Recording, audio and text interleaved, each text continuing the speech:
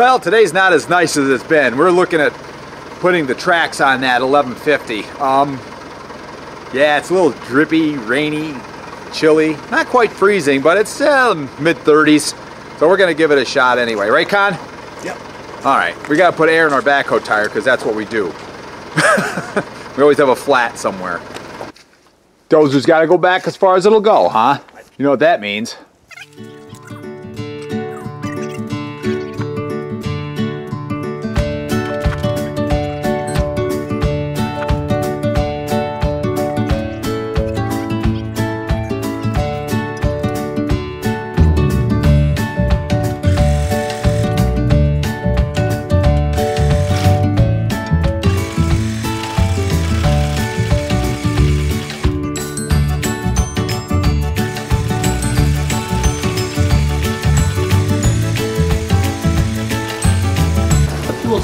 Fuel's off. We're idiots.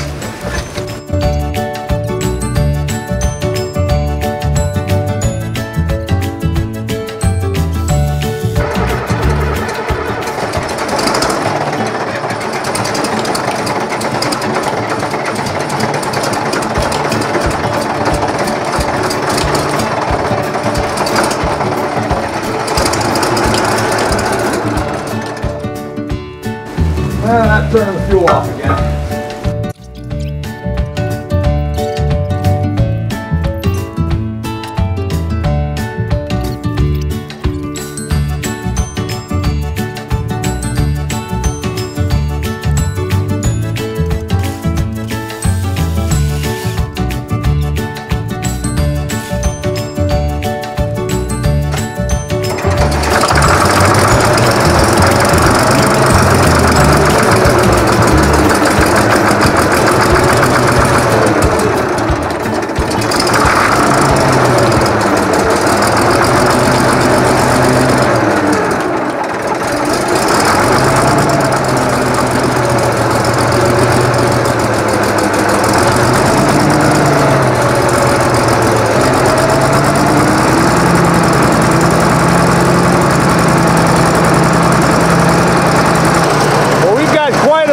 Show going on still, and we're figuring we've probably got like 10 gallons of fuel in it. I got 8 ounces of this stuff. Lucas upper cylinder lubricant with injector cleaners and fuel conditioners. It's good for 100 gallons. I'm going to dump 8 ounces in there, which should be good for what, 25 gallons. Let's see what it's going to do.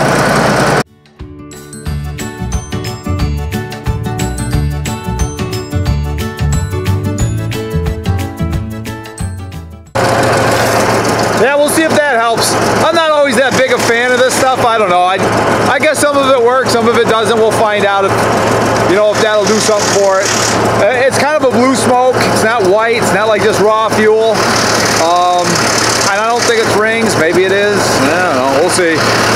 But it's, I think it's injectors. I think the injectors are just, the thing sat for like 10 years, so, you know. I think it's clearing up already. Well, that fuel system circulates, so it should mix it up and circulate it around, hopefully, and get some of that injector junk out of there. It's probably jammed up. Connor's tightening up bolts before you actually put the tracks on there. And then we'll take it from there, start putting the tracks on. All right, we just used the backhoe. We picked up the back of the machine a little bit so that we could roll the tracks on. I gotta get that around front, I guess, the backhoe, and pick up these tracks. They've been in the dirt so long, I can't pick them up by hand, so I'll have to dig them out. Yeah, then we need like chain and come along. Yeah. You know what I mean? Oh, we could do that too. Hook onto it. It's just in the dirt.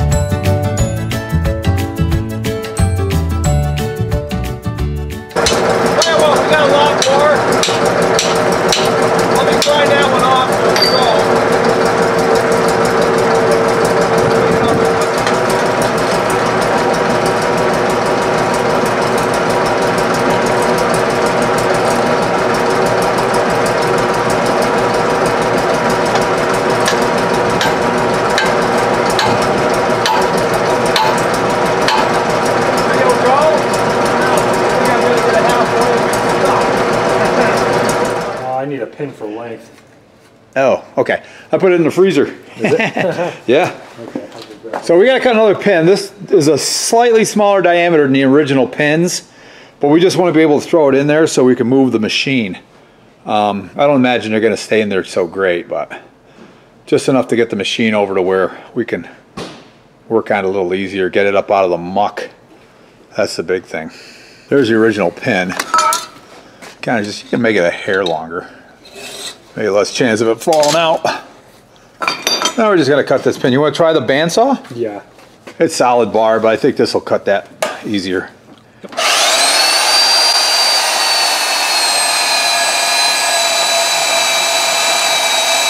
Quite a tool. What about lubricants? What do you want to use for lube? Cutting tool coolant. Probably not oil. Shit, brake clean. Seems it, doesn't it? Yeah.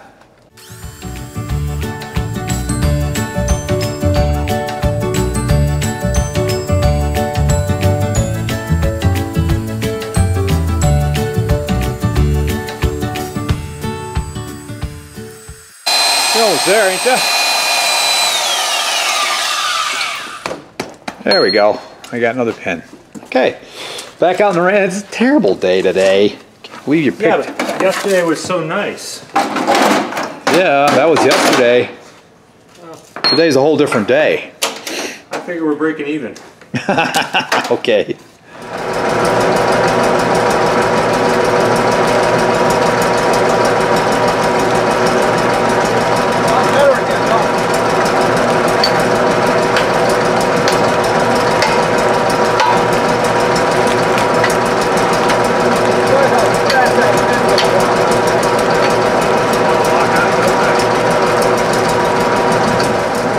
Backhoe seat's all wet. Oh, so is my camera.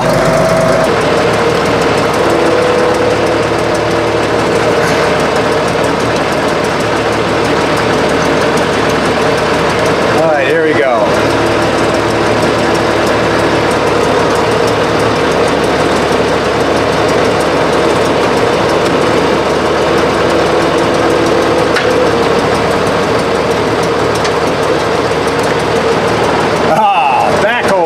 Good arm to have.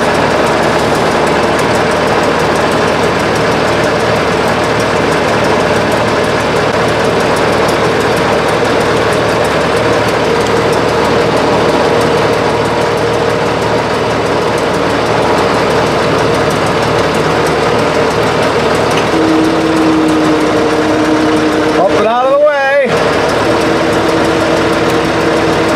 There it is. So we got a block under the front by the idler. You're gonna try to roll it up on there. It's got any power. Not much. Barely moves.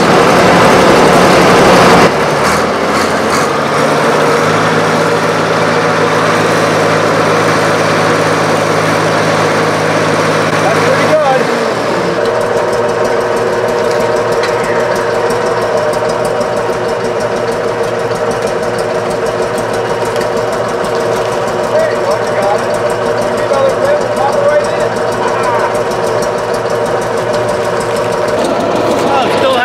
Pressure issue.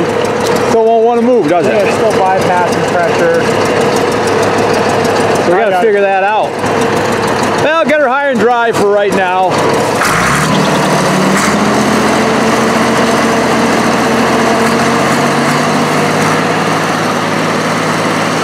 Oh, we ain't got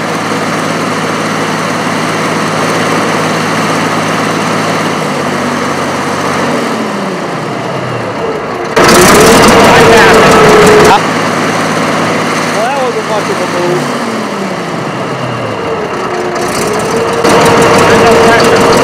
Shut it off.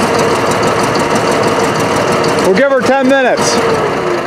So it looks like we're, you know, we got tracks on it. We got her together. It does move a little. That one track's back about what? How much further than the other one? All the grease pumped out. Well, I'd like to know how long it takes before it does reset. Oh, you want to just fire it right back up? You think it would reset it back? I don't know. I don't know either. I say give it 10 minutes. Okay, go inside. All right, we're going inside. It's not fit for ducks out here. Looks like we're back in the book. Low oil pressure, possible causes. Worn out oil seal ring and O-rings. Check. Worn out old pump. Check. Or relief valve open. We're hoping it's the relief valve is sticking open. Yeah, and I think that's what it is, because when the shaft isn't moving, it's dumping fluid out the seal, which is where the relief valve dumps to, we think. Around that yoke, there's a seal.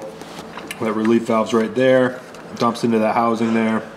Yeah, it's kind of a long shot, though, that the relief pops back and then resets itself. You know, just slips back where it belongs. Spring loaded. Yeah, I know, but... I think there's rust in there. It's acting like a detent, so pressure builds, pushes against the spring, the rust catches it.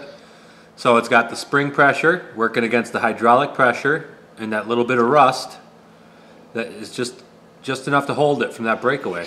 Well, that's a way better story than the whole thing's wore out. Well, there's that too. Yeah. Let's face it, this is junk. We are playing with junk. Well, yeah. So there's the spring, relief valve spring. And you already took the spring out. I took it out. It looked clean in there, right? I put a bunch of PB Blaster in there. Okay, well that's a pretty short section of the book. Yeah, well, it's only about the drive. Why would that be a long section? Oh, there's the thing. I know, it's got all, but it doesn't mention it in this. Transmission pressure regulator, torque converter pressure regulator. Ooh, there's a torque converter pressure regulator. Where's that? Oh, that's that guy there. Okay. I'll bet you that could be our issue. That could be it too, couldn't it? When that bypasses, it goes to the oil cooler. Oh yeah? Yeah, that's what I read. I like this book. It's got pictures. It's even got cartoons. Yeah, that's a quality cartoon. Look at that guy. He looks like he's about to storm Normandy or something. He's having a great time on that machine. All of a sudden it started moving again. Well, I think you're going to run out of the tracks. They're as loose as they can be. It shoved the adjusters all the way back. I'm trying to get some grease fittings in that. We got to get grease fittings. That drive shaft spinning away now. Yeah, I kicked it in high range in the hydraulics, and it went. And now it works in high and low. So there was just some kind of goofy something going on. I don't know. I bet it quits again. There's something systemically stupid going on. Everything around and it'll start working again. You got to back it up so the pins are on the sprocket. Where we can get to both sides of the pin. Good. Now roll it ahead. Roll it back a little more. Good. Now roll it forward just to get the slack out. Good. Good. That's not as easy as it looks. So that, okay, we got a little slack under the idler. Yeah, looks. Not thinking around that ceiling. Something in the high-low is causing a pressure spike. All right. Well, looks like we're not complete failures today. Hope you guys enjoyed the video. Like, subscribe, share, all